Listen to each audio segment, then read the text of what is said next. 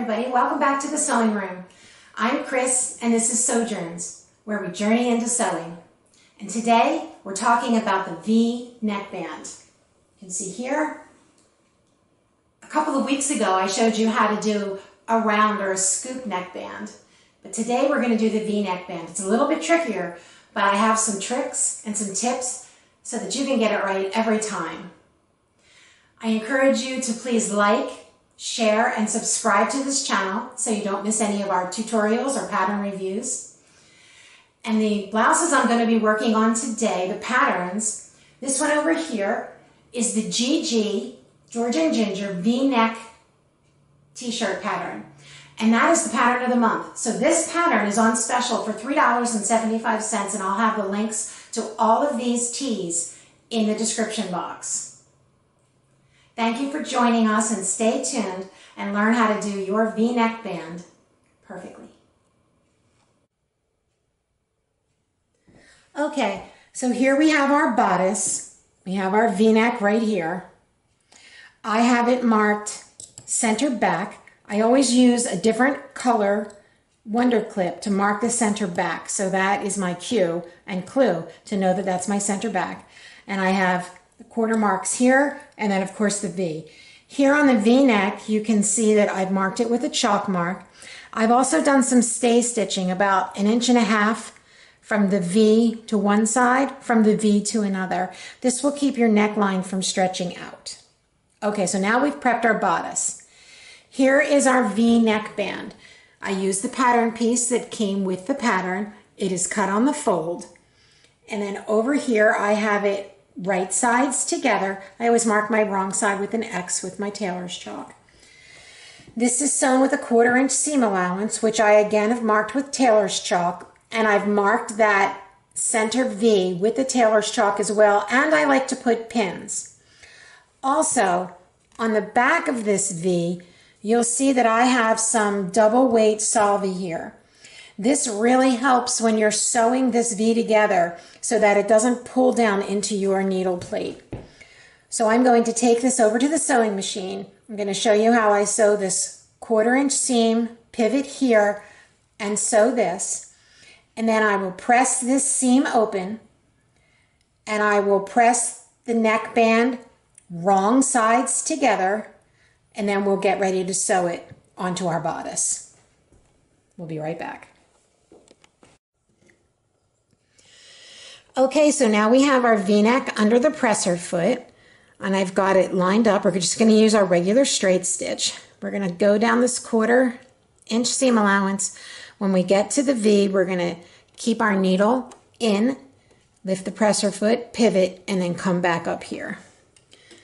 And the salvie on the back is not a problem because that just washes away. And I'll take I have the pins in to hold this, and I'll take them out as we go along. So here I'm holding on, and I want to back stitch too. Okay, here we go. My machine's locking in my stitches. I'm going to stop and take out this pin before we go any further. And now I'm going to sew to that next pin right in the center. And now we're going to get to that V. I'm going to take one more stitch here by hand. Okay, lift the presser foot. Let's pivot this whole thing around. Try to keep my hands out of the way. I'm sorry there. Take this pin out. Let me pivot this around so that we're sewing right along that mark. Lower the foot and finish sewing this side. And I'm just going to lock my stitches in here.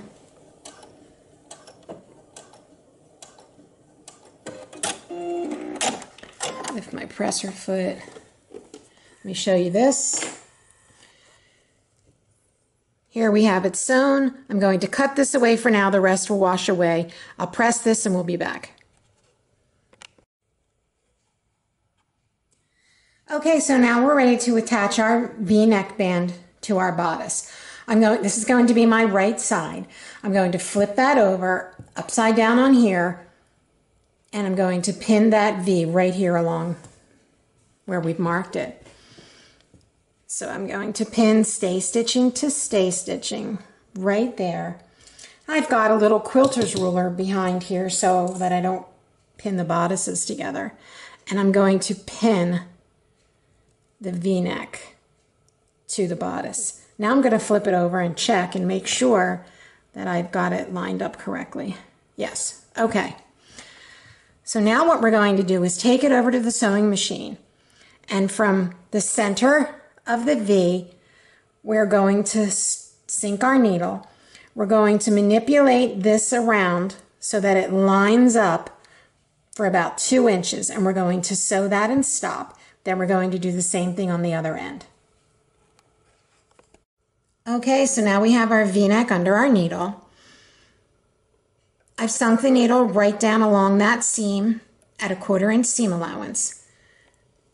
And we're going to sew this just up into where we've basted it. So I'm going to turn my fabric a little, and we're going to sew with a 1/4 inch seam allowance right along that edge. Lock in our stitches.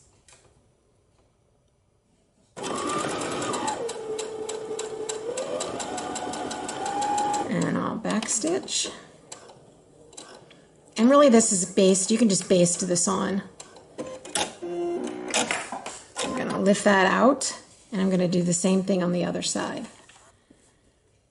I have to lift this up here.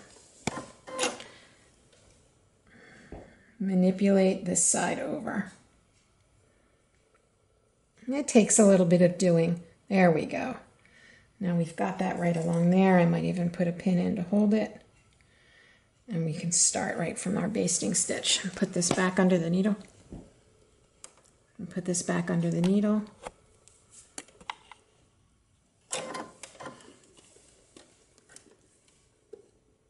At our 1/4 inch seam allowance, and I'm going to go all the way until we get to that center seam. Remove my pin along the way, get to that center seam, back stitch.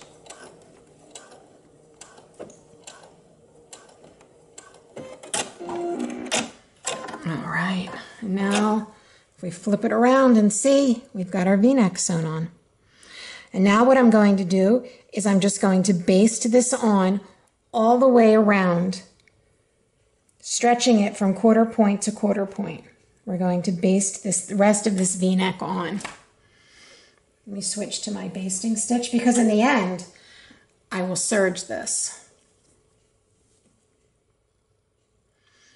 So let's do it this way. I think I'll come on this side. And I'm going to sew from here to here. Okay. Raw edges together. We're going to do a basting stitch. I've got my 1/4 point marked on my band and on my bodice. So you see I have to stretch this band a little to reach that point. Stretching the band and not the bodice. Okay, so let's sink our needle, and now we can stretch this a little bit and go ahead and baste that on. And I get to this point, and I just reconfigure this a little bit, and then I'm going to stretch this again until it meets that next mark. There we go. Very hard to do this on camera. And then when I get there, take those off, and we do that all the way again until we get all the way around to the V, and then I'll show you that when I get all the way back around. Okay, so now I'm coming back around. I've just been basting it on, and I'm coming back around to where I started here. So I've just got a little bit more stretching between the 1/4 points. So let's just finish this up here.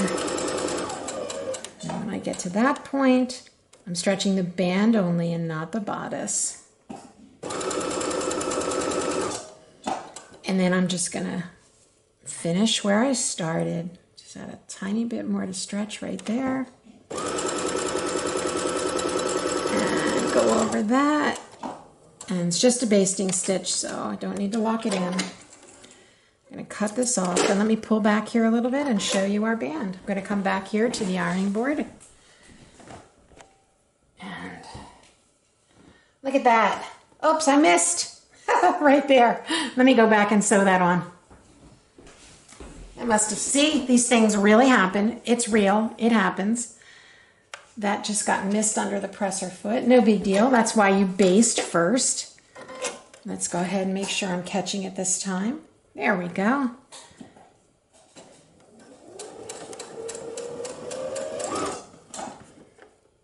Come all the way here. That's what you get for trying to sew on camera. Okay. Let's do that again. All right.